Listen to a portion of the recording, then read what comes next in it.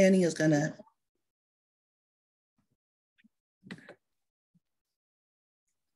Hi, everybody, and welcome back for another Sharing Hope community conversation with NAMI. My name is Nyemade. I am a volunteer peer advocate with NAMI, and I have two special guests with me today because it is September, the end of Suicide Awareness Month.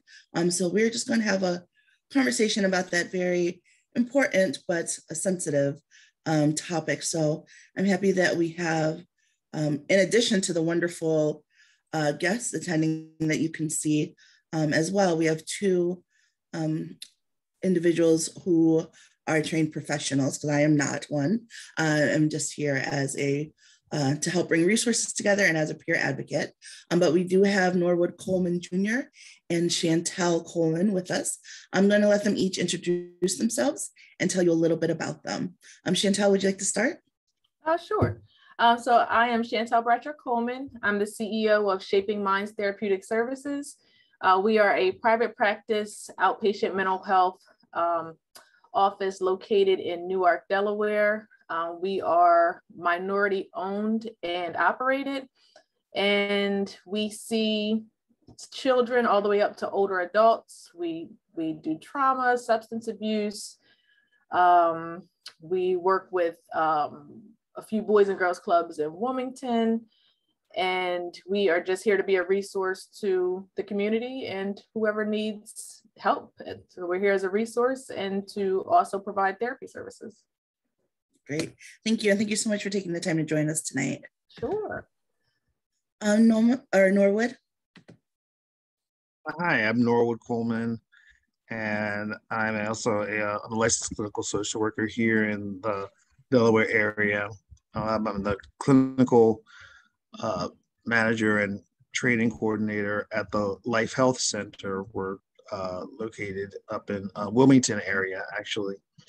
And a couple of things that we do, we provide, mental health services. Actually, we provide integrative health services. So we have medical health, mental health services, a substance abuse program, and we also do COVID testing and that sort of thing. Our biggest arm of the organization is school-based, elementary and middle school-based wellness centers here in the Christina School District.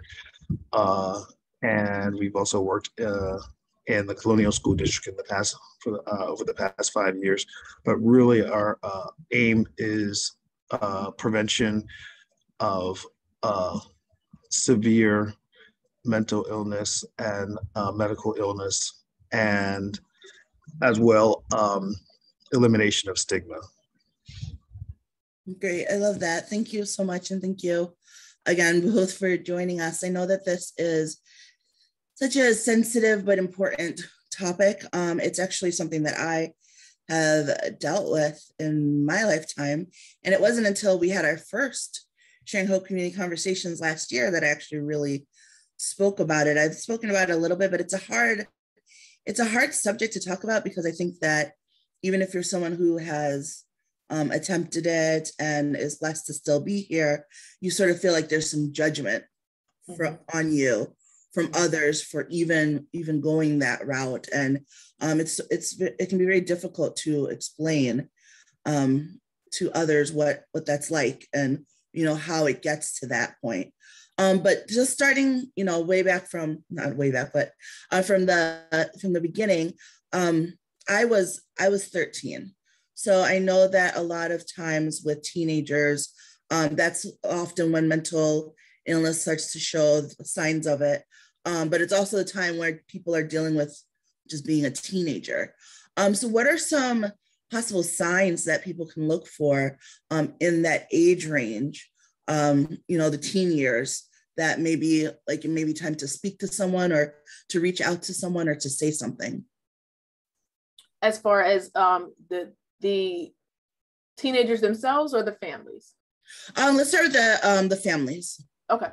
I think one of the things that around that age, and it's hard it's hard to notice it a little bit more now because a lot of kids, it's social media, so they already isolate because you can be in your room, you play video games, you can be on social media and be, you know, engulfed in that for hours, and you might not see people in the household and things like that.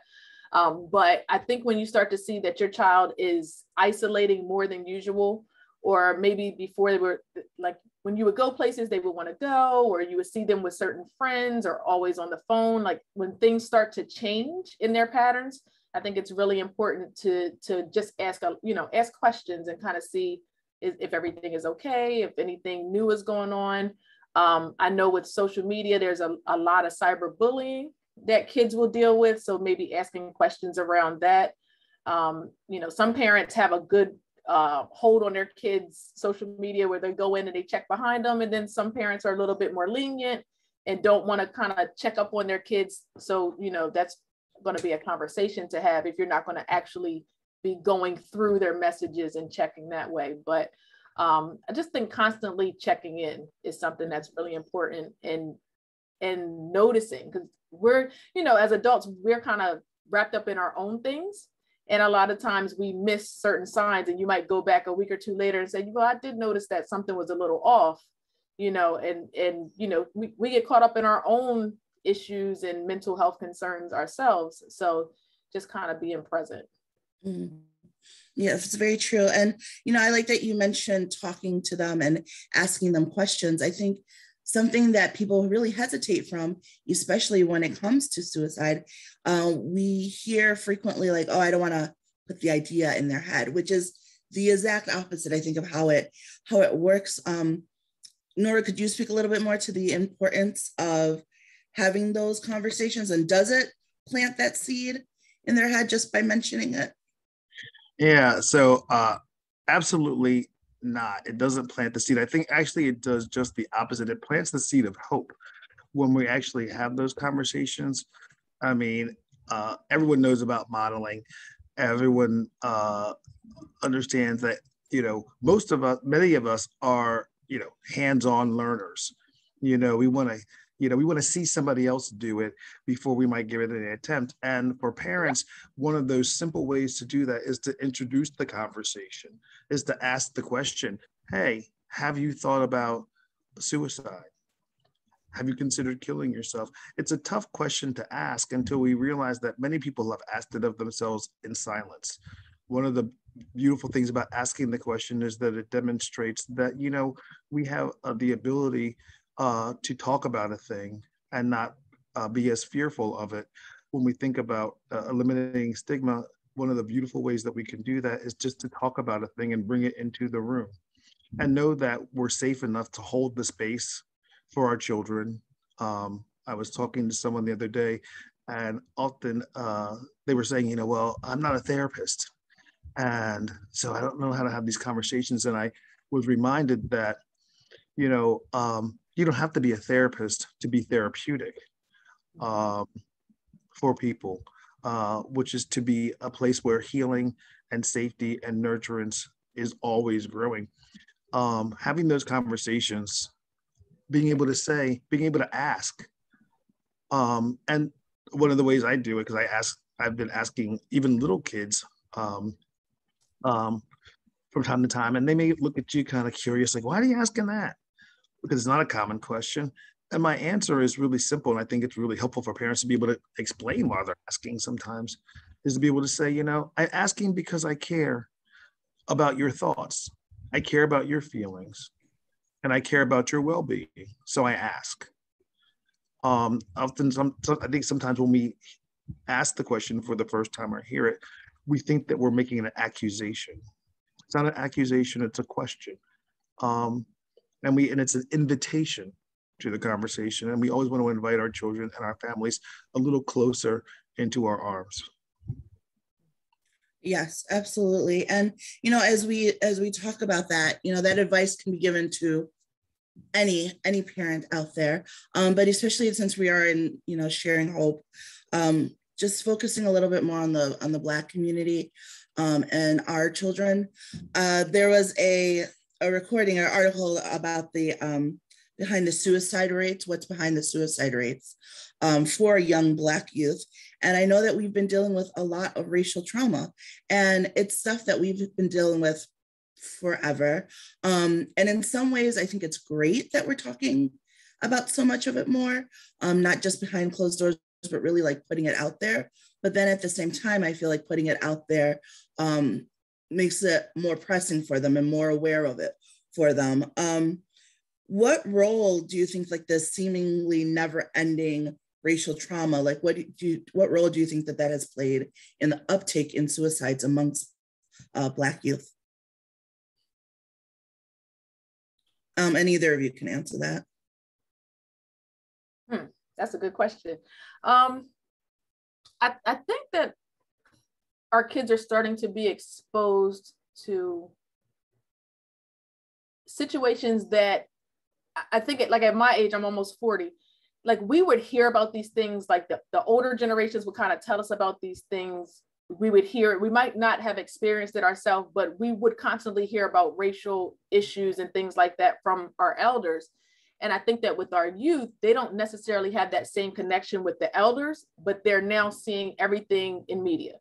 So it's like you're no longer able to hide it. Like before, like you would hear racial stuff and it's like, oh, I've heard of that before, but you haven't seen it for yourself. And I think now, you know, I think it's a constant trigger with our youth and our adults, right? Like it's a constant trigger. It's like, okay, I've dealt with that before, but I'm okay. Or we'll tell ourselves that. And then you'll keep seeing something on TV that speaks to that experience. And it's like you're traumatized over and over and over. So where you thought you were okay, you start to realize maybe I'm not okay. You know, maybe my situation was a lot worse than I thought it was. And now I see that other people are going through it. So then that really gives you this sense of like, this might not get better. This is constantly going to be a problem.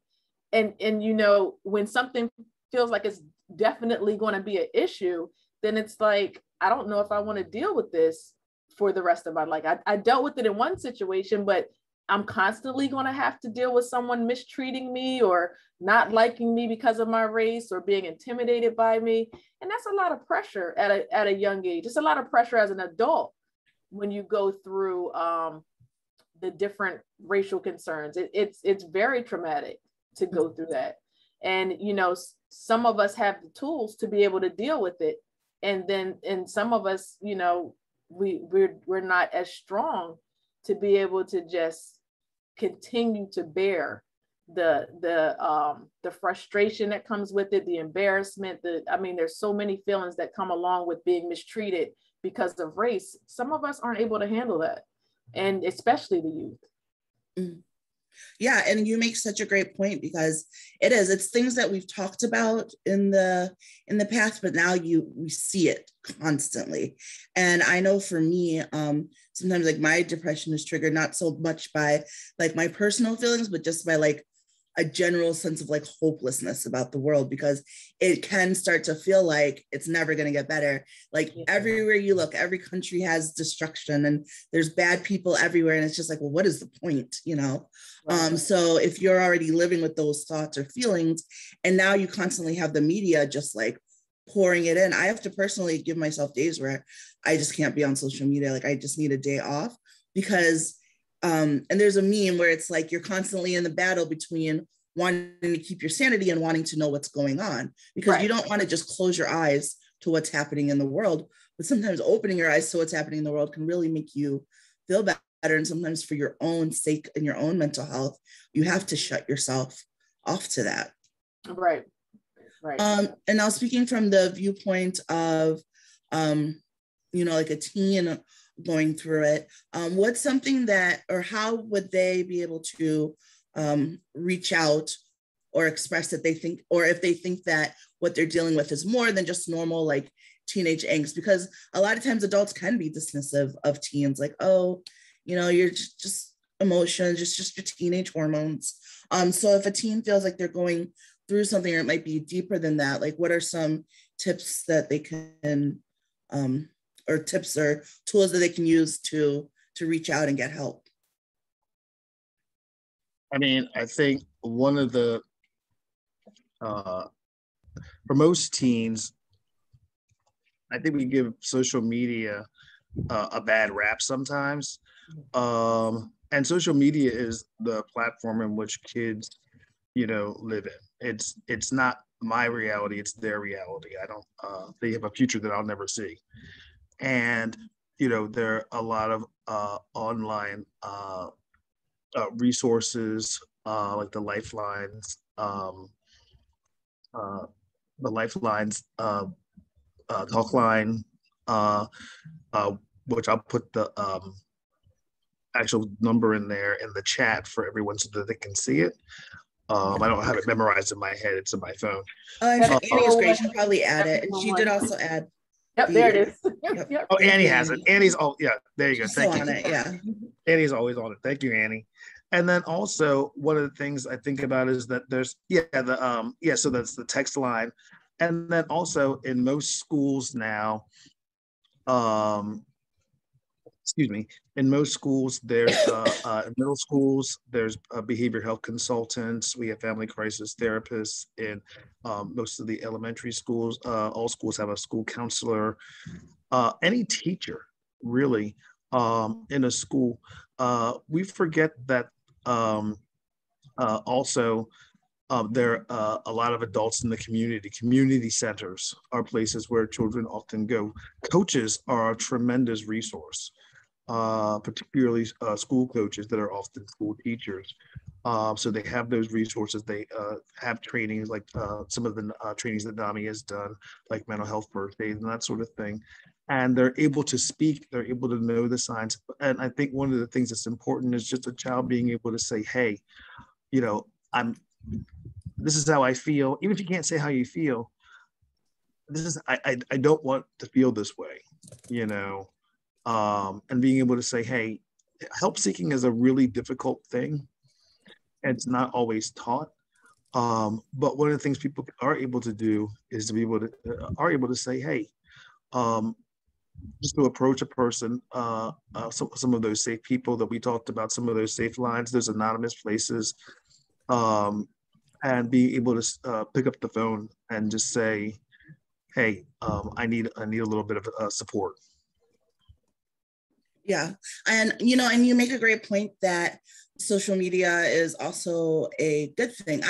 I'm always on social media. I love social media. I'm a social media alcoholic because I also like that you can very much create the world you want to see. So for me, like, I know those times where I'm starting to feel overwhelmed by all the news that's coming in and it being bad. Like, I will purposely go and like pretty pictures, click on houses I'll never be able to afford. But the more I do that, the more I see that in my search page, which makes it a little bit better when I open it up. And I did want to, so there's also an article addressing increasing suicide rates in the Black community. And recently I attended the NAMI National Convention or National Conference, and they had a speaker from the it's NAMI, the National Mental Institute, National Health Mental Institute. I know I'm missing a letter there. But they had a speaker and the statistics, it was crazy to me. And the one thing that really stood out for me, and this article actually brings it up as well, so I'll just read the numbers to you, but the Center for Disease Control and Prevention has been collecting national data on suicides occurring during the COVID pandemic, and startling trends are surfacing, specifically amongst Black American. The CDC data shows 15% of Black non-Hispanic respondents seriously considered suicide in the past 30 days, compared to 8% of whites and 10% of all respondents. Data also shows 44% of Black and non-Hispanic respondents reported more than one adverse mental or behavioral health symptoms, compared to 38% of whites and 40% of respondents. Now, just hearing those numbers, it's like, oh, wow, like 15% compared to 8%. But I remember being in the conference looking at the graph, and it actually showed where, like, before, amongst the different rates, our suicide rates were pretty much about the same. And then it's like COVID hit, or part of the pandemic hit, and you saw the numbers in white races go down and Black go up. And it's startling, and it's so very sad to see that our suicide rates have gone up versus other rates or other races. What do you think is a main contributing factor to that? I noticed one of the things that I see a lot more over the last year and a half. So here at Shaping Minds, it started out that I was the only therapist here for 2 years. When COVID hit, we now have almost 10 staff, like between part-time and full-time hours, including our interns. And what I was starting to see with the Black population is a lot more people are coming into therapy because they're having issues with their jobs. So I think they had issues with their jobs before COVID hit, but once COVID hit, that whatever issues that they had with their job, lack of diversity, lack of support, it's like people that they were dealing with were starting to get a little bit bolder. They were starting to be a lot less supportive. It was more about productivity. Like, productivity now is like everything because companies are losing money and now they're, now it's driven by productivity. And so a lot of people are starting to feel the pressure of, I might not have felt so distant at my job because I was Black or because I was Latino, but now, like, there's definitely a difference. There's definitely more pressure on us. A lot less respect, for our positions and what we do. And so I have a large population of minorities that are coming in because it's like, in order to maintain my mental health and my job, I need to talk to someone because this is getting to a point where it's just like blatant, racism and discrimination and things like that. And so, for some reason with COVID, people, like, everybody's on edge. So I think before, the people that were able to maintain their composure in certain positions and kind of hide some of their true feelings about others, like, they're stressed out. So it's like now they're just kind of, dealing with people how they really wanted to deal with people before, because now they have no filter. Now they have no patience. So I think a lot of people are feeling that pressure. And, unfortunately, our community is being affected the most, it seems like, by these situations. And so, mental health concerns are rising, job security is lacking. And, people are just, they're starting to feel hopeless in these situations. Yeah. No, go ahead, Norwood. No, I mean, I was going to say, I think you hit the nail right on the head. It's like the trigger of all triggers. COVID-19 really just opened up, the wounds have been there. Intergenerational trauma is exactly what it is. It's passed down,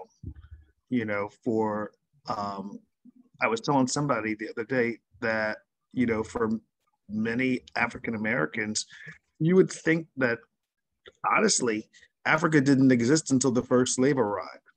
Mm-hmm. I mean, it's just not, there's no context in this country for many people to talk about it. And so the discussion is always the blaming of, and the conversation often is the reminder of the degradation and torture. And the way that it's talked about often is not talked about by African Americans in ways that are useful. It's really kind of, sort of a pity story, not an empowerment story. And then COVID, as well as people have been struggling, managing all of that, their feelings, their families, etc. COVID-19 hits, the economic strife, the social strife, the isolation, the fear, the loss of control of the sense that I can actually be safe and healthy, or even be by my loved ones in a community that is often noted for its community cohesiveness and closeness. And so it was the trigger of all triggers when you ask about why are we seeing this, for many, I think for many people in the Black community, and I think in a lot of marginalized communities, it's the straw that broke the camel's back. And I'm not hesitant to say that I don't know that there was a lot of notice or research for the suicide rates for African Americans in the past to really even be a comparison to be compared to in the ways that it could have been. African Americans have been dying at disproportionate rates for a variety of reasons.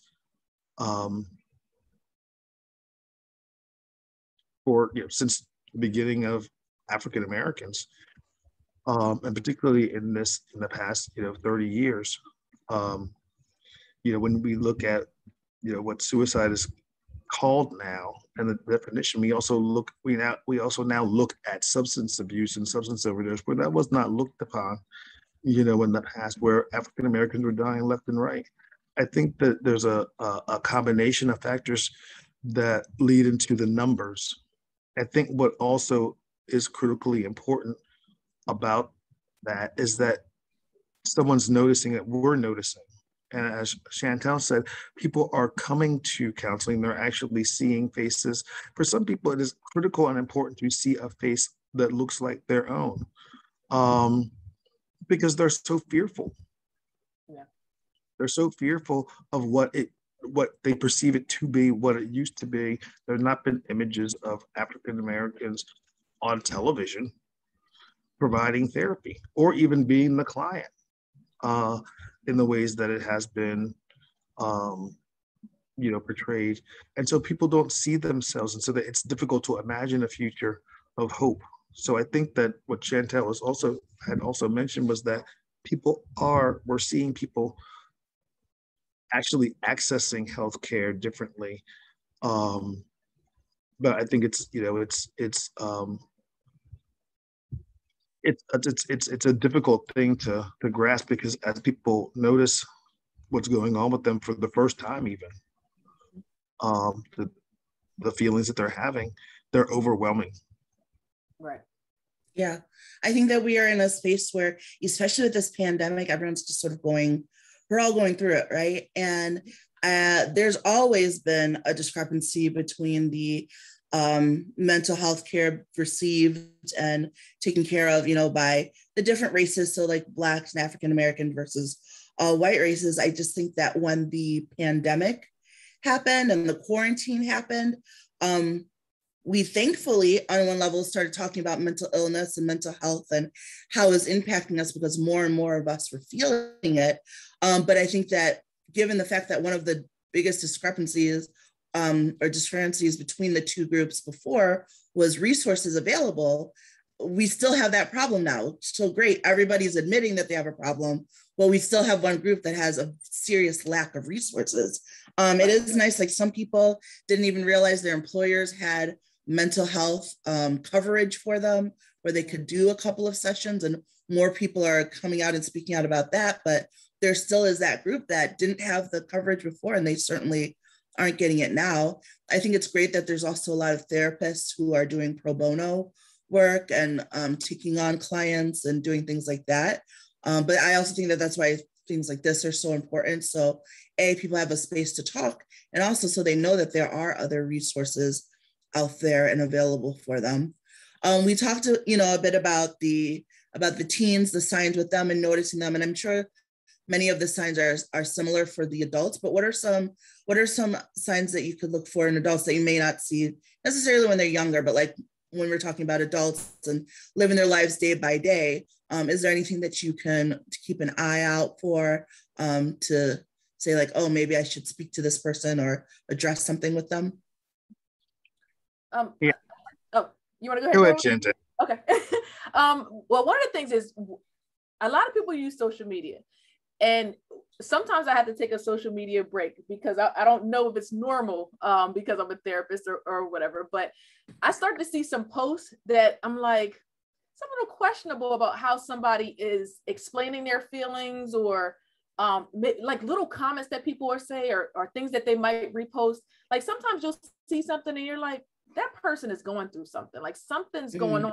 And so I find myself inboxing people and I'm like, oh my gosh, they probably think I'm a creep. But like sometimes I'll see something questionable and I'm like, if I don't say something and then I see a post that this person harmed themselves, I'll feel bad for not just offering, you know, to like, can I help you find some resources wherever you are?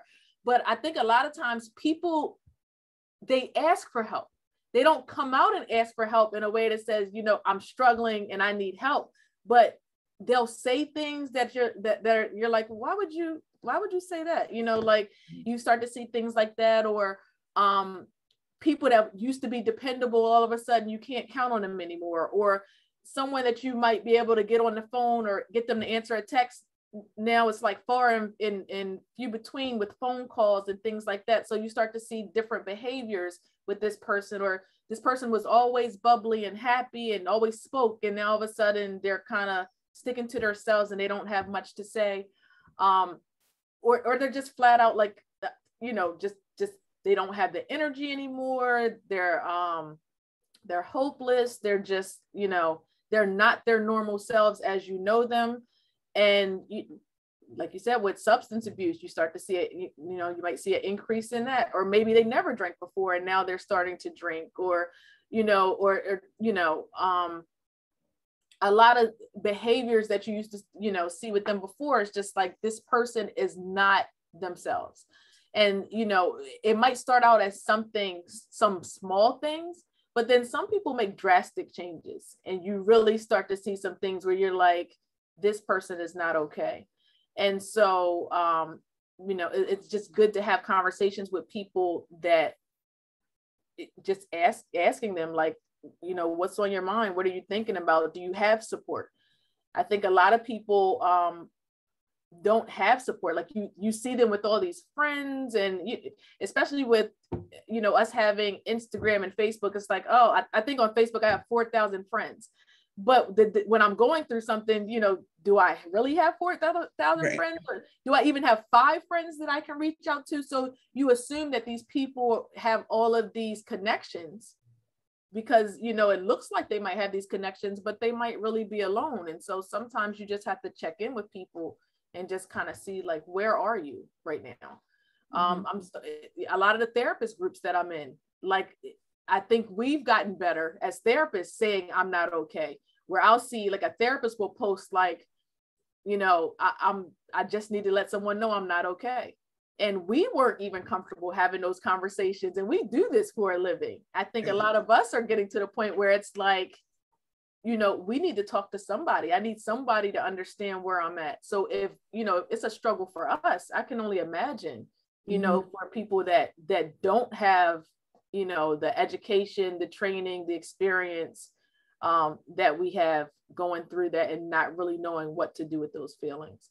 So I think we, as a community, we have to pay attention more, you know, and that requires us looking outside of ourselves, which in a time like this is very hard because we're all struggling with something right now.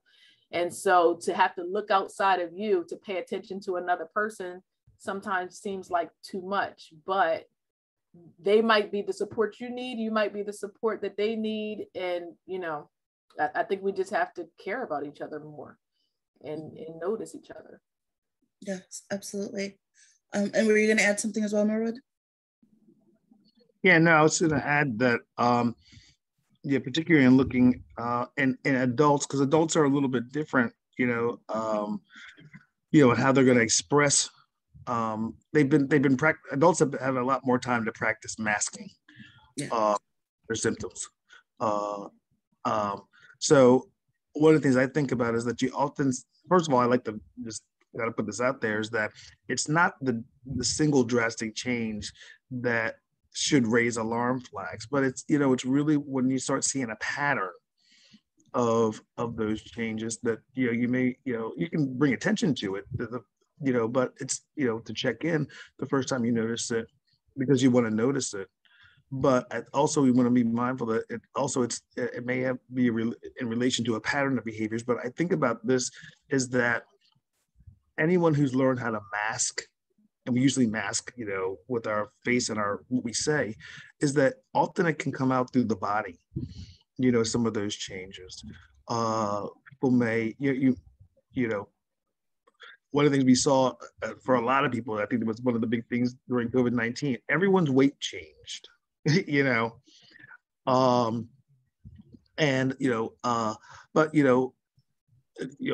of those subtle things, weight change, changing, your drinking or your drinking habits, where I might have been a social drinker, or all of a sudden now I'm at the bar or at the liquor store a lot more often.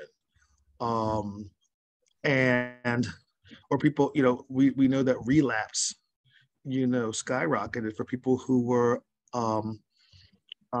living a life where they had captured some sobriety.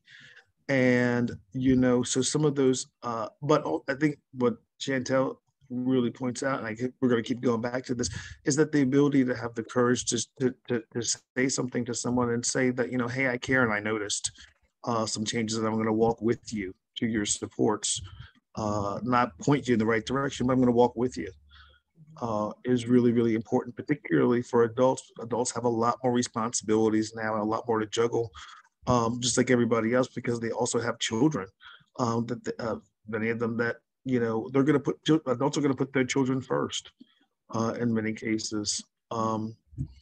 And adults, so they'll neglect themselves and will look at it as that's sort of normal and overlook some of those really important signs, like changes in their body, changes in their drinking habits, changes in just their hygiene, those kinds of things, as well as changes in the kind of language and themes that they're using in their conversation, not participating as they used to in activities that they used to enjoy, or not really even connecting in conversation with people in the way that they have in the past. Mm-hmm. Yeah, and I think that, when we talk about getting help, there's, the resources and things, but there's also the stigma is a huge factor in it. And you mentioned earlier, Norwood, that, African-American history didn't start when the first slaves came over. But I feel like so often we're sort of taught that. And because of that, there's this sense of like, just suck it up, deal with the struggle. Like being Black is dealing with the struggle. Like that's part of your toughness, that's part of your strength. And I know, like for me, like I can't even handle Black trauma on my movies and TV shows anymore. Like if it's police brutality or slavery, like I just can't watch it right now. It's too much in the real world. I can't watch it on my screens. But like Africa is this whole, and I think I feel it even more strongly because I'm Liberian. I was born in Liberia. And it's like Africa is this whole continent. Like it's huge. You can fit the US and China and some other countries in it as well. It has this rich history of, they have their own kings and queens and all of these like wonderful things. And we don't really hear about that. We hear about this little tiny pocket of their history in relation to trauma and coming over to US and the trauma that has been endured since then. So there builds up this whole mentality of like, we're tougher than that, like mental illness. NAMI did a study and they printed it in their article, but 63% of Black people believe that mental illness condition is a sign of personal weakness. So even if those resources might be available to them, if 63% of them believe it's a sign of weakness, that means A, the people that they're talking with, they're telling, like you can be stronger than that, you've got this. And then B, they're not going to seek out the help that they need themselves. And I'm always an advocate of therapy because you can be as introspective as you want and you can vent all you want to your friends, but they don't have the tools that therapists have to help you deal with certain thought patterns or deal with certain emotions and things. And mental illness is definitely something that we all have mental health, right? We all have physical health, so we all have mental health. And just like you need to see the doctor for upkeep and be aware of your physical health, you need to do the same thing for your mental health. And I know that it's so hard when you do have that stigma against you, that it is a sign of weakness. So, you know, as we think about this month and suicide awareness, but not just this month, but just going forward as well, what are some ways to combat that stigma so that people can feel more comfortable either seeking help for themselves or reaching out for a family or friend? I think people have to just start asking questions. I find that a lot of times, like even with emails I might get through the website, or people might inbox and just ask questions. Like I think as professionals and as advocates that we have to leave the door open for people to just ask questions. You know, like I think a lot of times people think when they call a therapy office, it's like, if I call, like I'm going to end up in therapy. And it's like, no, you can call and just ask questions. I know, like my mom takes all the calls that come into our office. And like a lot of those calls that'll come in will be, you know, just like general questions. Well, one of the questions is always like, the whole staff is Black? And my mom would be like, yeah, everybody here is Black. So my therapist will be Black. Your therapist will be Black. Like, yes. And there's Black men there. And it's just questions that people think, like, I guess they think like, this is a dumb question, or I shouldn't ask this question. And it's like, we have to allow people to feel safe asking a question. Like, how am I going to go into therapy and lay it all on the line when I don't even feel safe enough to ask a question to even get to the point that I'm considering therapy? Mm-hmm. And I think that, you know, a lot more therapists are just being open to just having conversations, because if I have a conversation like this, right? Like we have this conversation and someone sees myself or sees Norwood or you know, or sees you, and they're like, oh, like that person was cool. Like that person's a therapist. It's like, we're normal people. We're a little off sometimes. And, you know, like we have bad hair days and all the same issues you have. We have anxiety. I do not have bad hair days. No bad hair days for you. I fixed mine right before we got on. But you know, it's like, we are the normal people. We deal with mental illness. Some of us take, you know, anxiety medication ourselves. You know, some of us are therapists because we had trauma. Most of us, let me say, are probably therapists because of our history and what we've been through or what we've seen. And a lot of people, you know, the same way we do with doctors, right? We put people on a pedestal and we forget that at the end of the day, we're all human beings. We all have a story. We all have an experience. You know, we just need to talk to each other. And I think that that's what's important, is that we start to get to a point where we're just comfortable talking. And then we can get into the deeper, you know, resources about therapy and what that looks like, and, you know, what a diagnosis is and why we diagnose, and, you know, how all of these things come into play after we've had a general conversation that I can even trust you enough to have a conversation with you, let alone to tell you all my secrets. Mm-hmm. And I just think that that's the beginning of it. Absolutely. And, you know, I wanted to ask before this has been such a great conversation, and we'll continue it after the recording's over, but I did want to ask, you know, unfortunately, sometimes someone with a suicidal ideation does follow through on that. And that can be incredibly hard and difficult for their loved ones left behind. You know, there's just a wide variety of feelings and thoughts behind it. And, you know, everybody has their own reason for why they go there. But if you were, or I'm sure, you know, you have spoken to family, friends, loved ones who have had someone pass by suicide, what is something that or some things that you tell them to help deal with the grief during that period, during the loss of someone who, you know, because I think it's one thing to lose someone in an accident or through health, but to lose someone by them taking their lives, I feel like even if people know it's not necessarily about them, I think there's a level of like, it feels so personal, like, why wasn't I enough for you to stay here? You know, you have kids, you know, you have families, or, you know, just whatever is going on in their lives, like, why wasn't that enough? And I know when I've had those conversations with people, I just try to explain it best as someone who's lived with it, lived with depression, and how, you know, like when I'm going through it, it's that drowning feeling. And it's like I'm swimming, trying to get to the surface. And sometimes you just get tired. Like you just want the sheer, like, it's not about your family, it's not about your friends. It's like the sheer release of like just not having that constant everyday struggle of existing. So that's sort of how I try to explain it, just from the viewpoint of someone who's lived with it. But what are some things that you talk to your clients or anyone in general who's lost someone by suicide? Norwood, if you want to start. Yeah, it's actually interesting because you talked about, I'm going to kind of go back to what you talked about a little bit earlier about people coming to therapy, and we offer tools and a lot of skills and this and that. And that can be true. I often don't speak in a lot of those times when people come to me with these kind of experiences. I've been in many. One of the really most powerful things that we do is, it's a human thing. It's a very powerful human thing that we spend time practicing. And it's something as simple as holding space. We hold the space. There are some things that I say, and it really is always dependent on the person and situation, because in those spaces, it is so tender and so precious to those folks. They're in the midst of the wound. You know, it's fresh and it's painful.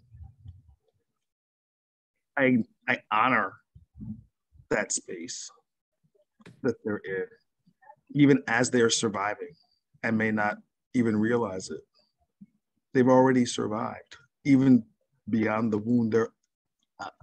One of the things that I was asked this question, and I share this often, I thought it was a brilliant question. One of my staff asked me in supervision, he was like, hey, he asked me, is something, I don't know, forgiveness a prerequisite for healing?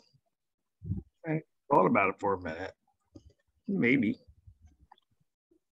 I said, I think the only prerequisite for healing, the only prerequisite is the wound. But interestingly enough, healing is never, the body heals itself miraculously. And so we get to witness, we get to hold the space where healing happens. Some of the things that I've said to people are that is offer them an opportunity to share how they feel, to talk, and whether that sharing is through their body, weeping, screaming, punching, not me. But I mean, I have some people need to hit something. I have a thing in my office, hit it. What you're feeling is exactly what you're supposed to feel. If you didn't feel that pain, I'd be a lot more concerned about you. I'd be a lot more concerned about you if you didn't feel the pain. And some people don't feel the pain, and they may feel numb. And that's how you feel, how you process is your healing. It has begun. It has begun. People feel guilt. They want to fix it. We're such great problem solvers. We want to fix it. If I only had, I should have, I could have said. I don't stop that. Because people, we need the space to feel our feelings. If not, then when? If I'm feeling guilt, I can sit in front of it. And a part of it is that I'm able to sit in front of their big feelings, to help them to sit in front of their big feelings rather than running away from it. I'm thinking about a young man that I worked with who was 16. He slept in the basement. He and his older brother slept in the basement of their house. They called it like their little man cave, and that was like, they were the oldest in the family, and that was like kind of like their little haven. And the older brother completed a suicide. He was 17. And every night, the 16-year-old would go to bed, still in his bed, right next to the empty bed of his brother. And folks were like, we don't understand why he's upset. I do. Yeah. Because he's human. And I think that there's a tremendous humanity that is revealed that when people are experiencing these things, and to be able to hold that space where humanity happens is probably one of the most powerful gifts to allow and facilitate healing, because people will heal as they need to in their own time. And we can't direct it. So I'm not really sure. There's probably some things that I've said. I can't really think of a lot of them, other than, you know, it's okay. How you're feeling is exactly how you're supposed to feel. What you need. But, I think that's one of the biggest things you can say, because so often people apologize for their feelings. It's like, don't be sorry. Feel how you feel. Mm-hmm. Mm-hmm. Yeah, and they're big feelings, and they can be overwhelming, and we get you sort of have a feeling about the feelings. Mm-hmm. I get afraid of the feelings, or we want to judge our feelings. When feelings like your hair, they come up, it comes out. Well, you know, it just grows. They grow up. One of the things we want to be mindful of is that when feelings kind of linger a little bit too long, they kind of stick around after their usefulness. That's when we want to be able to continue to hold the space. That's often where we may say, hey, you know what? But we may want to offer you some strategies or some tools or some other things, because those feelings are lingering.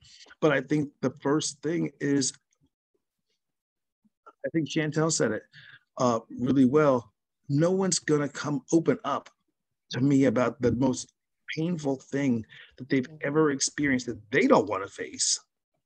Yet, and then come and bring it to me, and I'm afraid of their big feelings. It's not going to happen. Yeah. Well, thank you. And Chantal, did you have anything to add to that? No. I think Norwood, like, he nailed it, right? Yes, he nailed it. Yeah, I know. I think the first time someone had lost their child to suicide, and I was sent to work with the family, and I was like, oh my goodness. I'm like, I don't know. And I think at that time I had been doing therapy for well over 10 years, but that was like a situation where I was like, this is something I always tried to avoid, because I'm like, I don't know what to say and what not to say. And like Norwood said, like, it was one of those things, like, in my mind, I had this plan, and you know, this is what I'm going to do. And in the moment, I was just like, I'm here with you. And it was her and her daughter. And I was just like, as a mother, I don't even know what to say that can give you comfort, but I'm here to support you. You know, let us know what you need. Let us know what you need for the children that you have at home. And that's kind of how we went with it for the time that she needed support, where it's just like, you tell me what you need in these moments. And we can't even begin to do, you know, the work until you get to a comfortable space with the situation. And that takes a while. And so, you know, you have to be patient and you know, and explaining what mental illness is. And I think that's one of the hardest things is people don't understand that when someone struggles with mental illness and you're aware of that, and then as a result of that, they're able to, you know, they get to a point where suicide was their choice, you know, at you know, to end their life was their choice at the end. It's like, you have to realize what they've been through. You've witnessed it, you've seen it, you know, for someone that they never had an issue and then it happens, it's like, oh my gosh, this is surprising. Like, I never realized there was an issue. But for some people, it's like, this person has struggled. I have watched this person struggle. I have been there. I have supported. I've given all the resources I could.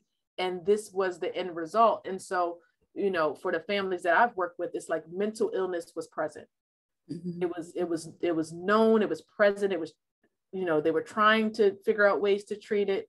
And, you know, that was the end result. And so for those families, I just had to help them realize that you were dealing with someone that had a mental illness, and this is not something that, you know, may have went differently if things were done differently in any way, you know. So, you know, it's really hard to tell that to a mother, because it's like, well, I should have forced one more therapist. And it's like, I feel like I'm a pretty good therapist, but, you know, as someone that has attempted suicide myself, there's nothing that anyone could have said to me in that moment that would have made a difference.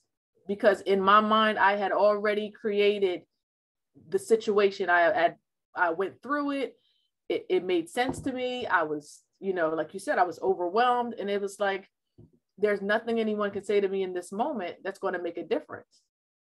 Now, after I took the pills, something clicked. It was like, what the hell are you doing? Like, wait a minute. This is not the, you know, this is not what you should be doing. This can be worked out. But it was after the fact. So, and my thing is, if I had chose something a little more lethal, then we wouldn't be having this conversation today. Mm-hmm. You know, so it's when you get to that point, it's just like, you just feel like your world is just much bigger than you, and it's too much. It's just too much. There you can't get a handle on it. And being a Black woman, you know, there is a lot of pressure for us to figure it out and be able to handle it, and to be smart enough, and to be strong enough, and to be resourceful enough. And, you know, and a lot of times we have families, we have communities, we have all of this stuff around us, and sometimes it's not enough. You know, it's just not the right thing at the right time, and you get tired. And so, you know, as family members of people that have lost someone, you have to realize that sometimes people get to that point where nothing is going to be enough in that moment for them. Mm-hmm. Yeah, absolutely. And, you know, I thank you both so much, and all of you joining as well, for this conversation. I know that it's not easy, but it's definitely one that needs to happen. We're going to continue speaking with the recording off, but for those of you who are viewing this on YouTube or at a later time, please be aware that 741-741 is the National Crisis Text Hotline. Next July, you'll be able to use 988, which will be nice that has been approved. If you are in the Wilmington area, there is Sean's house, which is in Newark, and it's open to any young person between the ages of 14 to 24. Their number is 800-273-8255. And you can always go to NAMI Delaware. They have resources available as well. There's the crisis doc and different things that are available. So help is out there. If you are struggling, or if you feel that someone near you is struggling, please reach out to get help. I know Chantal also mentioned that you often will see and I apologize, that number is actually for the suicide prevention hotline. So that 800 number is the suicide prevention hotline, and that's available for you. And then there's also 800-969-4357, which is the Child Priority Response Services. So there's different resources available.